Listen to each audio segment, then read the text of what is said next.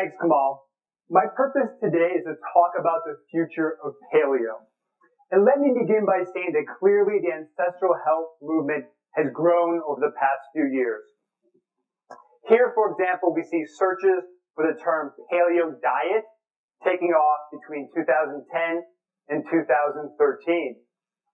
We've also seen the publication of several New York Times best-selling books, including The Paleo Solution and Practical Paleo. And now there's even an idiot's guide to eating paleo and living paleo for dummies, both published this year.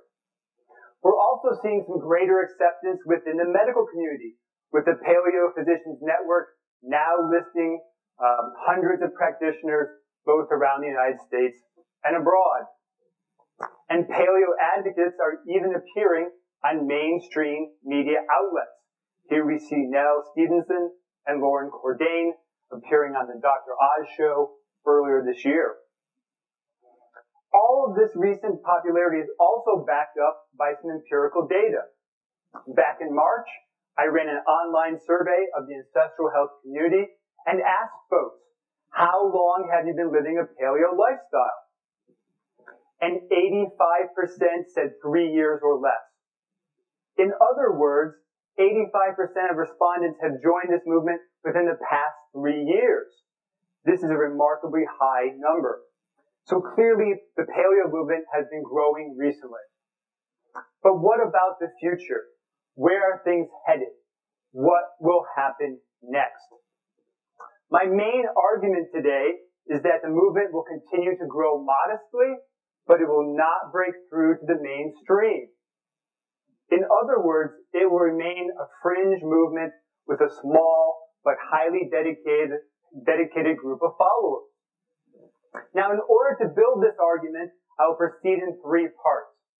First, I'll discuss the types of people who typically go paleo and why they do so. Second, I'll discuss the 3 main obstacles to paleo going mainstream. And third, I'll present some common counter-arguments to my position. And finally, I'll wrap things up in a conclusion at the end. But before I proceed, let me first define by what I mean by paleo. For our purposes today, I'm going to define the term as the effort to optimize health by examining our evolutionary or ancestral past, which often includes such things as diet, exercise, sleep, sun exposure, and social connections, among others. Okay, so on to part 1. Who goes paleo and why? Well, I believe there are 2 main reasons why people go paleo. First, there are those who are sick and for whom conventional medicine has failed. This is the most important reason, and I believe represents the majority of the folks in the paleo movement. And second, there are those people who are seeking performance, usually physical or mental performance. These people are optimizers. They're trying to find the best way to do things, the best way to eat, the best way to work out, the best way to optimize their health and their performance. And again, there's some empirical evidence to back this up. This is from the online survey that I ran earlier this year. And in our survey, the number 1 reason for going paleo was weight loss at 31%. Now, I think we can understand this number in a couple of different ways. On the one hand, we can understand this desire to lose weight as a form of vanity, the desire to look good in a bathing suit. Or on the other hand, and I think more accurately, we can understand obesity and being overweight as a kind of disease, specifically a disease of civilization, which conventional medicine has a very hard time treating. In fact, we know that over 90% of folks who lose 20 pounds or more will eventually gain that weight back. So if we understand being overweight is a kind of illness, then the recovery from illness category more than doubles, pushing it over 50%. Also, when we looked at the other category, we found that about 4% of respondents cited some specific disease, like IBS or arthritis, for the primary reason for going paleo. So we add in those specific illnesses, then the grand total becomes 56%, making it by far the most important motivating factor. Then we have the improvement of athletic and mental performance at a total of 11%. And we also see the response live more naturally at 17%, which I think is pretty darn interesting, but I don't have time to fully talk about here today. So returning to our two main groups, for me, the key point here is that these groups share a commonality. And that commonality is a high level of motivation. I would say this is often intrinsic motivation. In other words, both of these groups are highly self-motivated. These people are highly motivated to get healthy or to improve their performance or some combination of the two. And in fact, I would argue it takes a special kind of person to switch to an ancestral health lifestyle. Think about the kind of people you meet here at the conference, or the kind of people you know in your life who have adopted a paleo lifestyle. What are they like? What do they do? In my experience, these people are often personal trainers, coaches, small business owners, professionals, consultants, entrepreneurs. They're often type A personalities. And what do they have in common? Again, they're highly motivated, self-directed, often willing to challenge authority, and usually have access to education and resources. And again, there's some empirical evidence to back this up. So in terms of education, we see that 74% of respondents hold a bachelor's degree or higher, which is 2.5 times the national average at 30%. And we see 5% of respondents holding PhDs, while the national average is less than 1%. That's 5 times the national average. The story is similar when it comes to income. 41% of respondents have a household income of $100,000 or more, which is 2.5 times the national average. So we see paleo folks being relatively well educated and affluent compared to the population as a whole. In fact, at Paleo FX this year, someone said to me that paleo is the lifestyle of the 1%. While this is a bit of an exaggeration, it does capture certain aspects of the movement, I think. Speaking of income and education, we also know that socioeconomic status is tied to race. And we found that 92% of respondents in our survey were white. The national average is only 72% and shrinking. So at the moment of growing racial diversity in this country, the ancestral health movement is overwhelmingly white. That by itself does not bode well for the future of paleo. Now, since I'm talking about demographics, let me give you a bit more information about the typical respondent to our survey. Hopefully this will help round out the picture of who goes paleo and why. First, a clear majority were women, 56 to 44%. Next, the mean age was 38 years old, with a standard deviation of 11. So many of these folks would be classified as middle-aged. And finally, we found that the majority was married or with a life partner. In fact, 68% of respondents report being in a committed relationship. Now, as an aside, let me say that one of the things that I find most interesting about the survey results is how much they differ from the common media stereotype. More often than not, the typical paleo adherent is portrayed as a vain, single, white, young man who eats lots of red meat. In other words, they are portrayed as modern cavemen. But as I had just discussed, most of these stereotypes just don't hold up. There seems to be then a real disconnect between who actually goes paleo and the common representations in the media. Okay, so let me try to wrap up and summarize part one.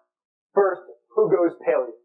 Again, majority are women, and it appears from the data that more women are now joining the movement than men. Also, we see the majority of folks falling between 27 and 49 years old. They are white, highly educated, relatively affluent, married or in a committed relationship. And we also saw a very high avoidance of grains and legumes, but not of dairy and alcohol. And why did these folks go paleo? Again, there are two main reasons. Those people who are sick and for whom conventional medicine has failed, and those people who are seeking performance. And I think this all adds up to a special kind of person, right? Just this person who is self-directed, willing to challenge authority, has access to education and resources, and is highly motivated. Now, let me turn to part 2 of my talk, the 3 main obstacles to paleo going mainstream, which I'm going to label as cultural, physiological, and social. Okay, so obstacle number 1. My main argument here is that Neolithic foods are tightly woven into the fabric of our culture. They're so tightly woven, in fact, that that's no exaggeration to say that human civilization was literally built on Neolithic food. And this is no accident. This is no coincidence. It's grains, legumes, and dairy that allowed early populations to expand, and it sustained us for thousands of years. So it's Neolithic foods that really allowed for the development of civilization, including things like the division of labor, the accumulation of wealth, greater social hierarchy, and new forms of technology, among others. In other words, human civilization was literally founded on and continues to be based on Neolithic foods. So without this, early agriculture, you wouldn't have that, downtown Atlanta. Thus, my point here is that it's going to be really hard to remove grains, legumes, and dairy from our daily lives. Much harder than many people realize. And let's talk about a few examples. First, how about the importance of bread within Christianity? The Lord's Prayer says, give us this day our daily bread. And of course, bread is absolutely central in the Christian sacrament of communion.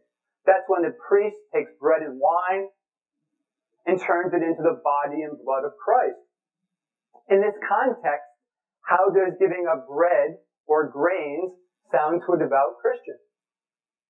Next, we could talk about the importance of matzah in the Jewish holiday of Passover. And let's think about the centrality of rice in many Asian cultures. Or how about the importance of tortillas in Latin America? Or let's bring it a bit closer to home.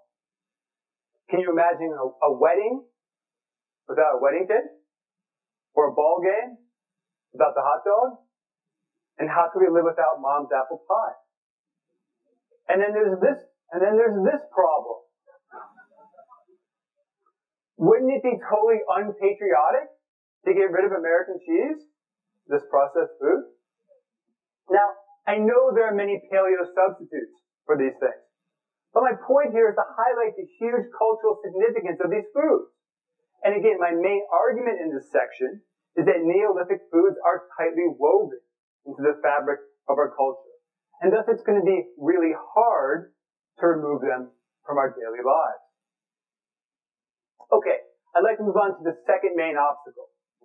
And my main argument here is that Neolithic foods, and simple carbohydrates in particular, appear to be addictive. So giving up grains, legumes, and dairy represents a real physical or physiological challenge. And why are they addictive? Well, first they taste good. Who can resist this? Or this. This is the Whole Foods cookie bar. I took it at Paleo FX in Austin. So whether you like it or not, sweets taste good, and we often crave them. And these cravings lead us to eat for reasons other than hunger, which can lead to all kinds of problems. And these problems even made the cover of National Geographic magazine this month. And these sweet foods are really hard to compete with. Here is the Google trend line for paleo diet that I showed you earlier. And here's that same trend line plotted against the term cupcake. Paleo diet's in blue and cupcake is in red. Clearly, paleo can't compete with cupcakes. And we also can become addicted to Neolithic foods because they tap into a real evolutionary need. Specifically, in a scarce environment, having a preference for highly sweet and fatty foods has survival and reproductive advantages. But unfortunately, those same preferences often lead to problems in our current food environment of overabundance. Also, unfortunately for us, food manufacturers today know all about these pre-programmed preferences and do everything they can to exploit them. So in other words, the food game is fixed. Multinational corporations spend literally billions of dollars to make foods hyper-palatable and to keep us coming back for more. If you haven't seen it, I would encourage you to check out Michael Moss's new book, Salt, Sugar, Fat. In it, he shows how corporations such as Kraft, Nabisco, General Mills have used the latest technology to calculate the bliss point of sugary beverages and to enhance the mouthfeel of fat by manipulating its chemical structure. It's one of the most revealing and damning books of the food industry that I've read. And this next point I think is really important. All of this is more problematic because the typical American diet consists of 70% Neolithic or industrial foods, which include cereals, dairy products, refined sugars, refined vegetable oils, and alcohol. In other words, when we ask someone to go paleo, we're asking them to change or give up almost 3/4 of their diet. And the very 3/4 that's the most addictive. And finally, there's some evidence to suggest there's some research evidence to suggest just how addictive these foods can be. And I'd briefly like to mention 5 studies to illustrate this point. First, this study from 2006 shows how the main reward and pleasure centers of the brain light up more intensely for food like chocolate cake and pizza than for blander foods like vegetables. This next study shows how rodents become quickly addicted to sugar, often choosing it over cocaine. And there's also the suggestion that a similar thing happens to humans. This new study from 2013 shows how high glycemic food cause subjects to report more hunger and to consume more food in the postprandial period. In other words, eating high glycemic foods makes you want to eat even more food later on. This study also showed that high glycemic foods produce greater activation in parts of the brain that regulate cravings, rewards, and addictive behaviors. And I have 2 studies showing that wheat and dairy can activate opioid receptors in our body and thus possibly cause food addictions. This first one's about dairy from 2003, and the second is an older study about wheat from 1979. So again, my main argument in this section is that many Neolithic foods appear to be addictive. Some have even been engineered to be hyperpalatable. So it's going to take a great deal of effort to remove them from our daily diets. This brings me to my third point, which I would call social or values obstacles. Specifically, today we see a sense of entitlement, which privileges transitory fun over true mental and physical flourishing, or what the ancient Greeks called eudaimonia. And this desire to just have fun manifests itself in different ways. First, there's the I deserve it syndrome. We've all heard a friend or a coworker or a family member or perhaps even ourselves say, I deserve that cookie. I deserve that new car, even though I can't afford it. We simply don't like being told we can't eat certain foods. And certain foods, as I just discussed, have high emotional or cultural significance. We've also been told again and again, everything in moderation. This approach just doesn't line up with the paleo model. And instant gratification is another aspect of this as well. We want things. We want them now. We want the results now. We don't want to wait. And most of us don't want to struggle to get what we really want or to really change ourselves. I ask my students all the time, what's most important to you? Or what's your goal when you get out of college? And more often than not, the answer is the same. I want to be happy. And I don't mean to just pick on my students here. I think most people feel this way. And I wouldn't say that this is necessarily their fault or necessarily a bad thing. Society tells us all the time to just be happy.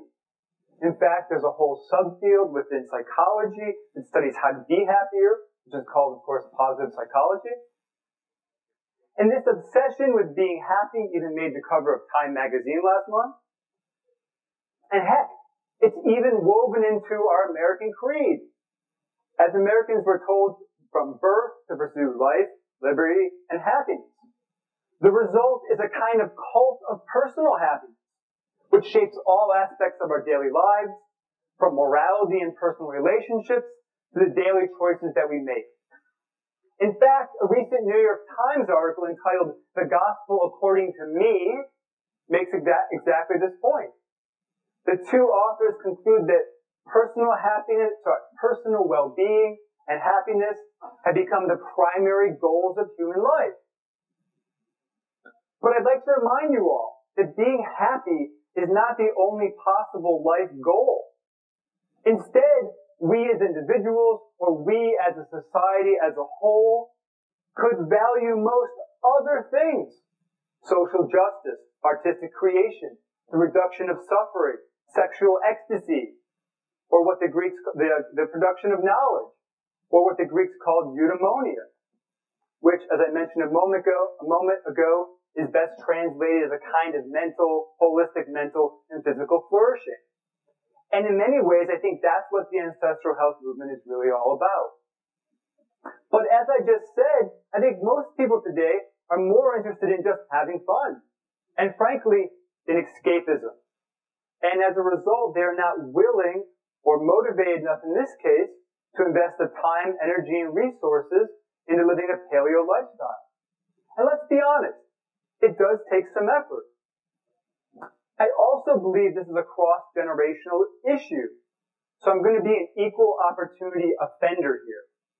I think this feeling of entitlement and desire to just have fun is found in millennials, Gen Xers, and the baby boomers.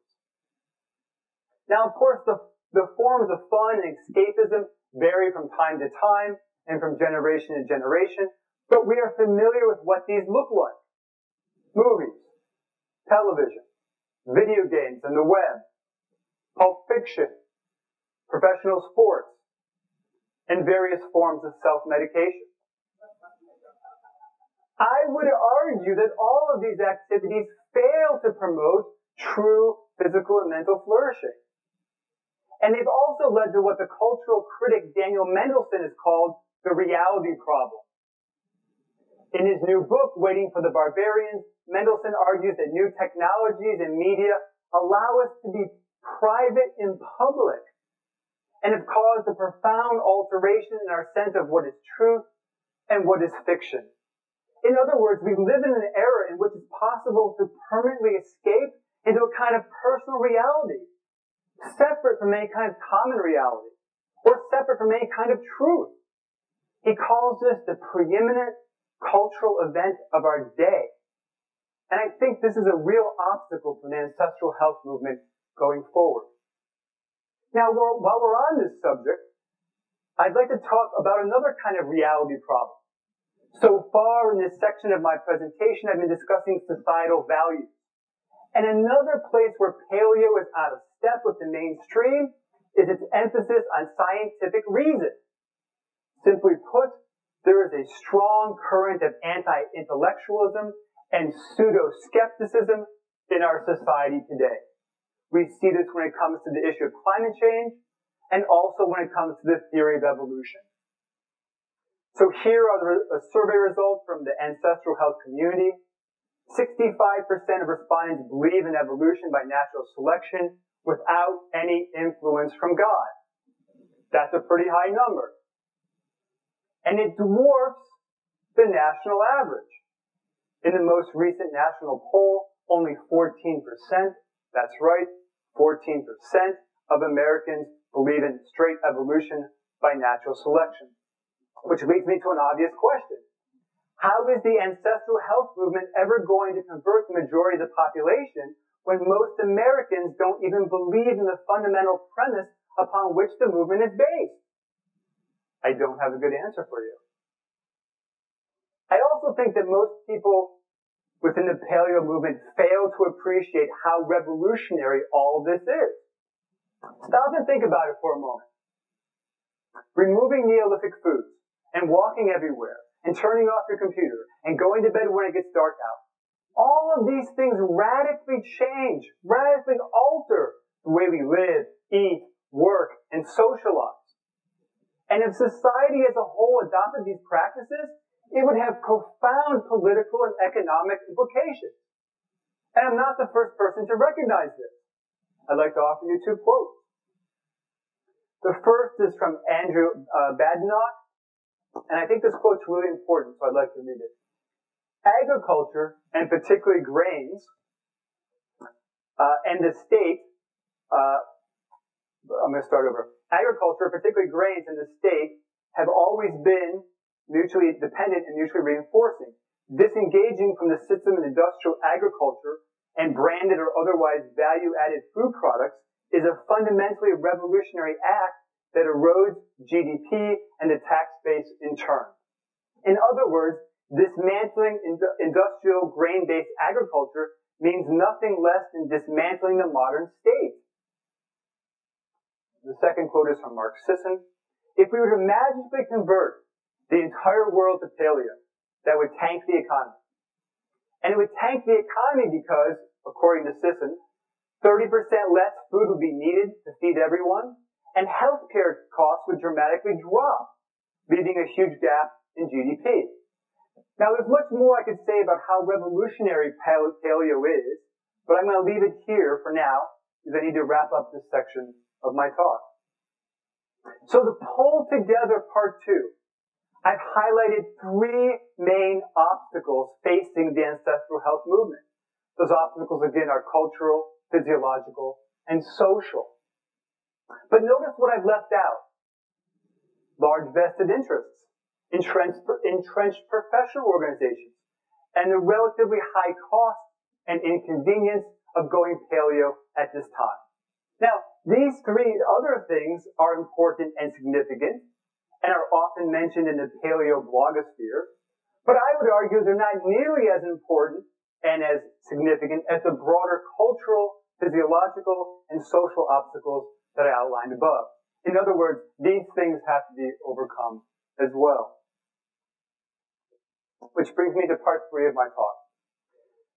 So far I've talked about who goes paleo and why, and the main obstacles to paleo going mainstream.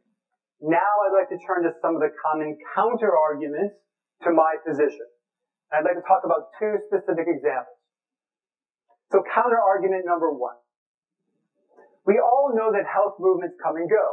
In fact, about 100 years ago, we saw the development of something very similar to paleo called the physical culture movement, which of course faded away. But I often hear, this time is different. And the argument typically goes something like this. This time is really different. Today we have the internet and social media and Tumblr and Twitter and everything else. This time we are going to change the world. But here's my response. The internet is only a tool. A powerful tool for education, but only a tool nevertheless. Education simply is not enough. Spreading the word through social media and the internet are not enough. Education is not the same thing as motivation.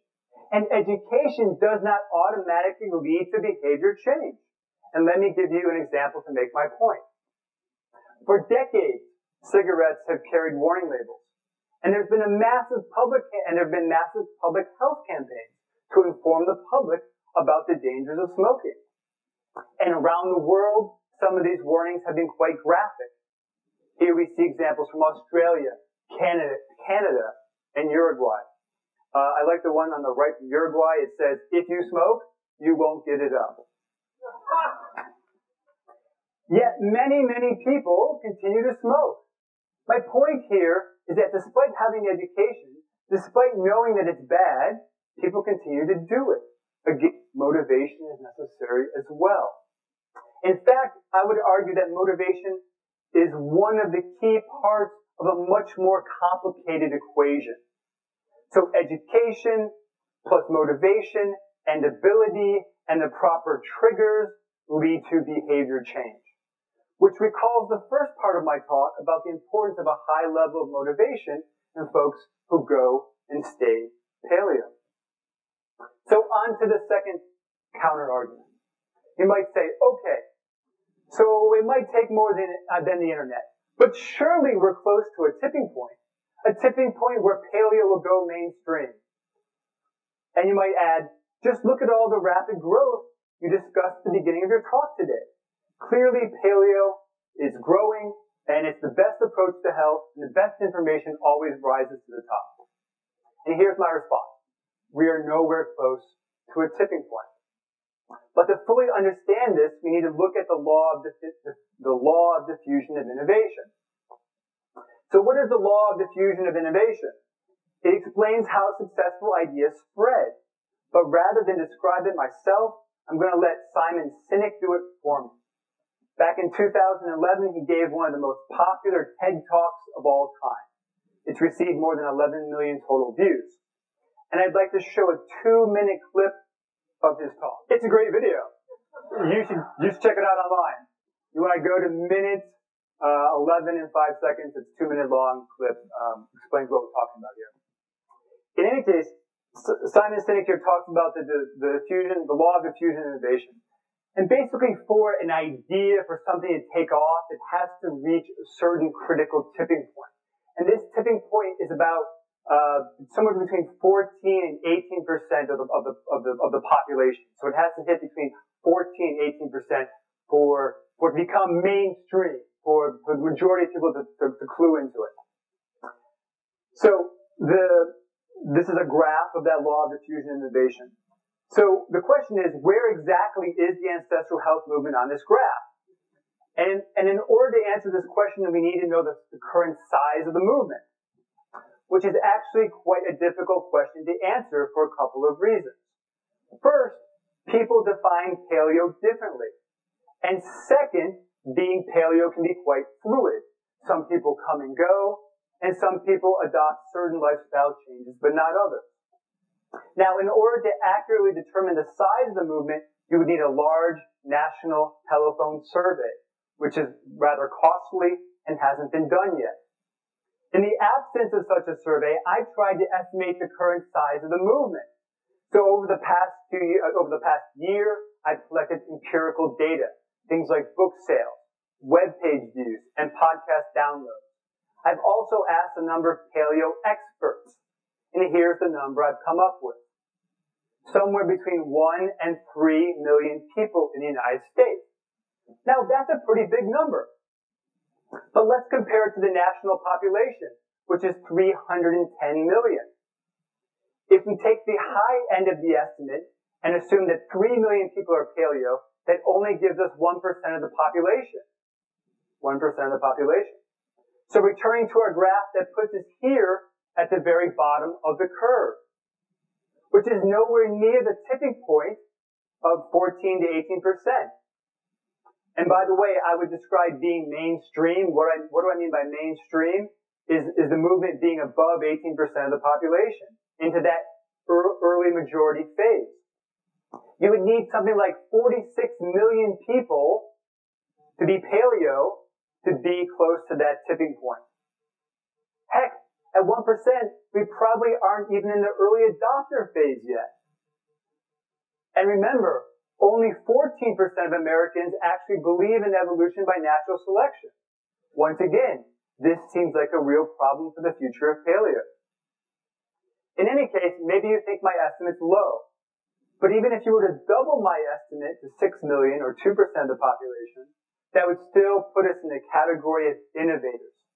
And by the way, I think these innovators are exactly the kind of special person that I was talking about earlier in part 1 of my talk. My main point here is that we are a long way from a tipping point, thus a long way from paleo going mainstream. Now, while I'm on the topic of paleo going mainstream, I want to say a final word about the online survey. My basic argument today is that the ancestral health movement will grow modestly, but will never break through to the mainstream. And somewhat to my surprise, many of the respondents to our survey felt the same way. In fact, 2/3 said that the majority of their country's population will never live a paleo lifestyle. So it appears as though many within the movement are not terribly optimistic either. Finally, to the conclusion. My purpose today was not to pass final judgment on the paleo movement. Instead, my real purpose today was to start a conversation about the future. And in many ways, the origins of this conversation go back to AHS13 in Boston a year ago. At the end of my talk about the similarities between the physical culture movement and the paleo movement of today, there was time for one question. And Seth Roberts asked the perfect question. He asked me, will the paleo movement go mainstream? Or will it fade away like the physical culture movement of 100 years ago? And my answer was that the paleo movement would not go mainstream.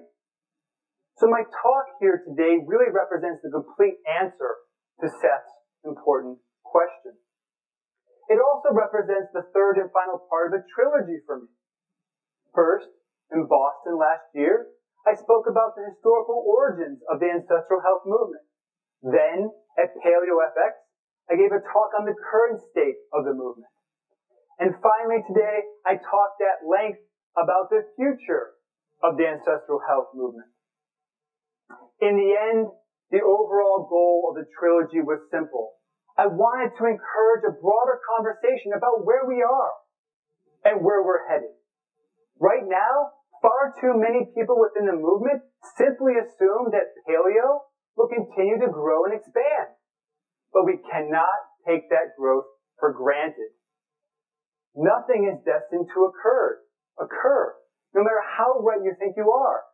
Instead, we, together as a group, need to identify the most significant challenges ahead, and then develop effective strategies to overcome them. I tried to start that process today, and I look forward to continuing this conversation with all of you in the future. That concludes my presentation. Thank you very much for your attention.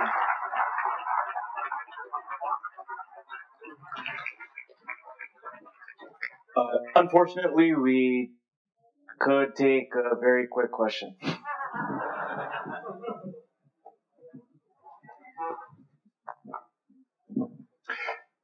It seems like two of the cultural obstacles, anti-evolutionary beliefs and hedonic individualism, might exist to a lesser degree in Europe and East Asia. Are you more optimistic about paleo taking off there? I haven't thought about, you said East Asia? I haven't thought about East Asia. I'm a European historian. I think a lot more about Europe. I don't think there is a better chance in Europe. Because in some ways, I clearly see your point, and I agree with it. But in some ways, I think these Neolithic foods are more deeply woven into many European societies. I think about bread in Spain or bread in France, for example. There was an article in the New York Times, you probably saw it, about the decline of bread consumption and how the French government, French people want to bring that back up, kind of this public health campaign to increase bread consumption. So I'm not sure I'd be much more optimistic, but I agree with your assessment. The last talk in this room will start in about 5 to 10 minutes. We will also be having a movement session in between with Esther Gokhale, who will be running up here and leading the next 5 or 10 minutes if you want to stick around this room.